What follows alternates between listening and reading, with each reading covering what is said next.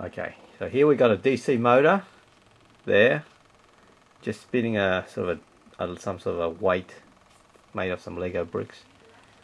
Alright, it's running on a period of 50 milliseconds, 6 milliseconds on.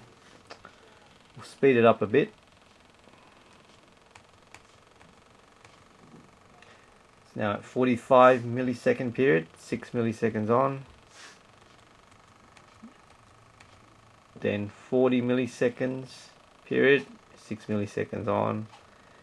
Go a bit faster. 35 millisecond period, 6 milliseconds on. And we'll go to 30 millisecond period, 6 milliseconds on. That's a little bit jerky there. So we'll just bring it back to 35. We'll speed it up a little bit. That's getting a little bit jerky again. That's 10 milliseconds, 35.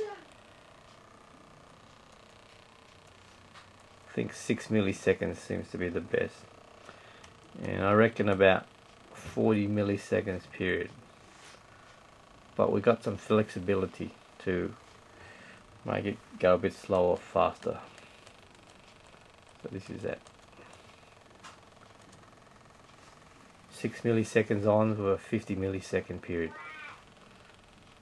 The idea is just to try and get it as smooth as possible without it sort of doing a sudden rotation. So I think that should work. Go back to 46.